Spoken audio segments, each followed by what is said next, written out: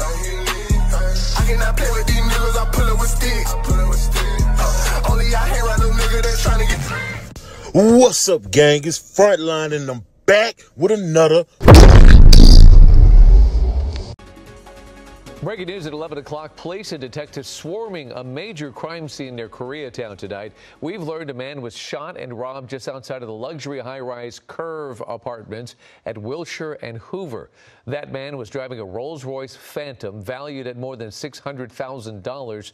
Police said the man driving that Rolls was shot and had his Rolex and a number of gold chains stolen. It's not known who was driving that Rolls-Royce, but we have learned the registered owner is Andrew Lee, the Crown Prince of the Imperial Family of Korea and founder of London Trust Media.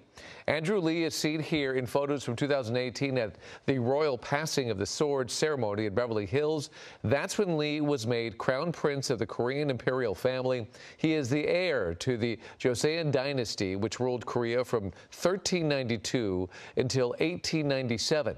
Again, it's not known if Andrew Lee, Prince of Korea, was a victim in this shooting and robbery, but he is the registered owner of the Rolls-Royce at the crime scene, now surrounded by crime tape. And we have just learned the man shot is now listed in critical condition. No arrests have been made. And if we get any new information, we'll bring it to you.